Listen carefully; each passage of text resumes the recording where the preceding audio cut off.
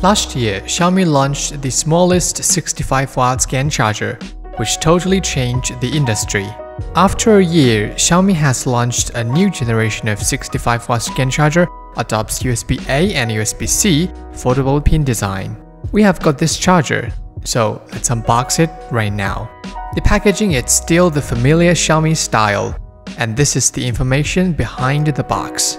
This model is 65W Maximum output of USB-A is 18 watts. Maximum output of USB-C is 65 watts. Maximum output for dual ports will be 18 watts plus 45 watts.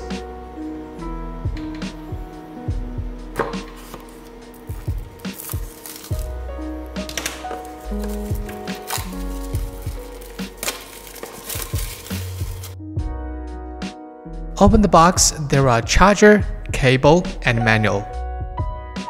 The length of the cable is about 1.5 meters. Support 5A high current and 100 watts fast charging. Now look at the charger. Look like a white lipstick.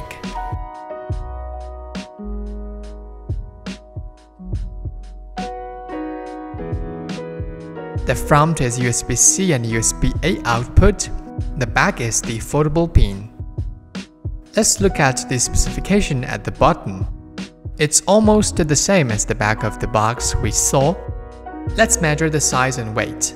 The size is 71mm, 31mm, and 31mm. The weight is 104 grams. Compared with previous generation, the thickness of those two is the same, but the new model is a little bit longer. The foldable pins and USB-A port will take up more space, obviously. Take out the Apple 61W charger for comparison. And then use ChargerLab PowerZ KT002 to test the protocol. USB-A supports Apple 2.4a, QC2 and QC3 fast charging protocols. USB-C supports additional AFC protocol. The PDL message shows USB-C supports 5 volts, 9 volts, 12 volts, 15 volts, 20 volts, 5 fixed voltage gears, and 5 to 11 volts, 5 amp, 5 to 20 volts, 3.25 amp, 2 sets of PPS voltage gears. This charger uses mainstream gain fast charging high-frequency QR power architecture, which can effectively reduce the size of the transformer to provide the multi-port output. How does the inside look like? Let's go, tear it down. Mr. Hammer took today off. We got a pen instead.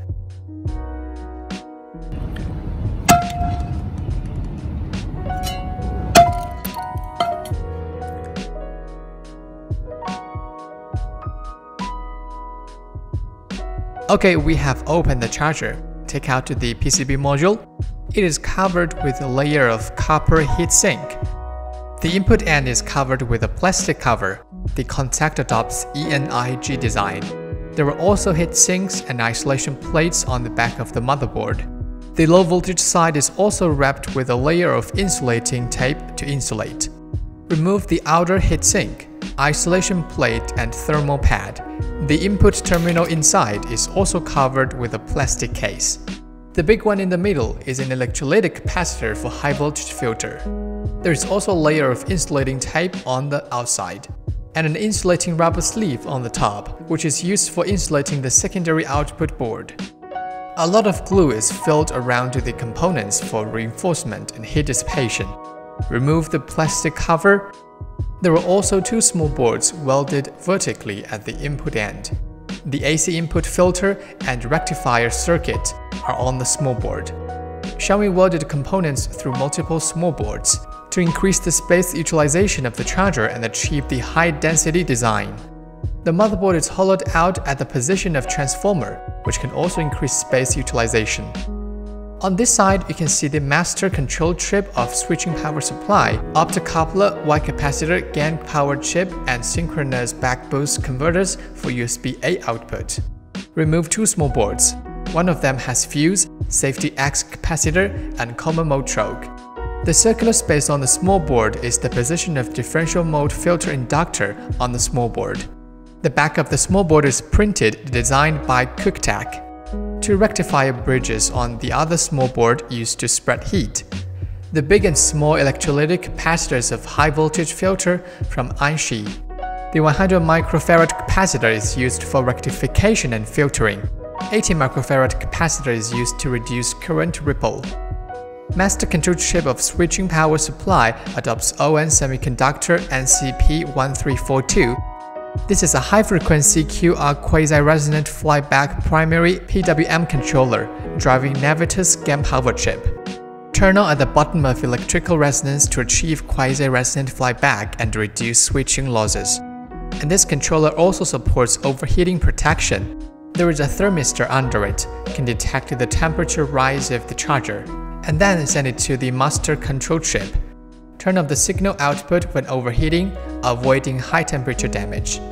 The primary switch tube adopts Navitas MV6115 GaN power chip, whose withstand voltage is 650 volts.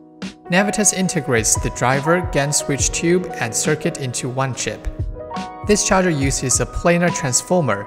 Heat sinks wrapped with tape are pasted on both ends of the small board to help dissipate heat. There are two solid output capacitors in the middle of two USB receptacle ports, fixed by glue. An aluminum heat sink wrapped by insulating tape is next to the USB-C port. Xiaomi adopted this method to replace the thermal pad. The cost is higher, but the effect is better. Remove the small plate of the planar transformer. You can see the Synchronous rectifier controller and the rectifier tube. There is also a V-bus switch tube. A layer of insulating tape is stuck on the other side of the planar transformer. There is a particle chip at the output. We can see the Synchronous rectification circuit and particle chip are all on the circuit board of the planar transformer. This design can shorten the cable length, reduce interface, and improve space utilization. Xiaomi 65W GaN charger reduced the size of the transformer by improving switch frequency, and used the circuit board of the planar transformer to weld the Synchronous rectifier and Type-C output circuit. And there is a blue thermal pad between the magnetic core and the transformer circuit board. You can conduct the coil's heat to the core to enhance heat dissipation and increase the power density of the transformer.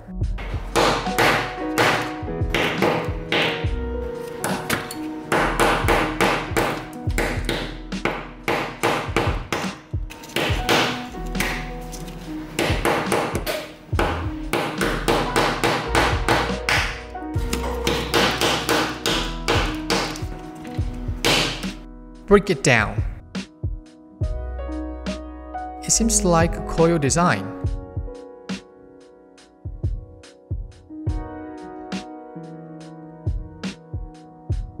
The secondary Synchronous rectifier controller adopts MPS MP6908A, which supports the 600 kHz switching frequency.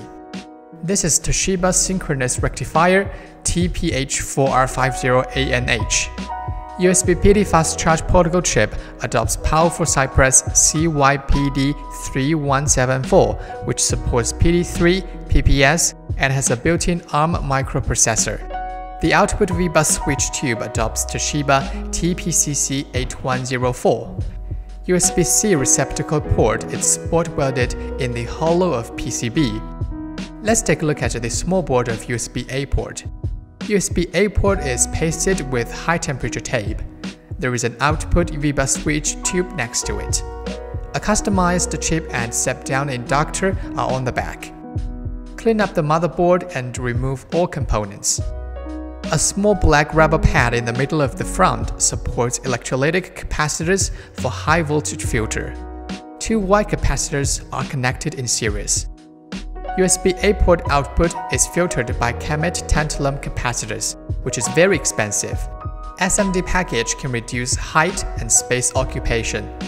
Synchronous buck boost converter of USB-A port adopts South chip SC8721. It integrates 4 switch tubes for buck boost voltage conversion. Converted 5 to 20 volts of USB-C port into 5 to 12 volts voltage. Cypress CYPD3174 also controls the portal of the USB-A port. Communicate with SC8721 through the iPhone C interface to adjust output voltage. Okay, that's all for today's teardown. Xiaomi's GaN charger continues the high power density design and adopts multiple small plates to increase space utilization. If you have some old devices that needs to be charged and don't want to sacrifice the size and power, this charge will be a good choice. You can leave any comments to talk about your opinion. Don't forget to drop a like if you like this video and subscribe to us. Our website is chargerlab.com. See you. Bye.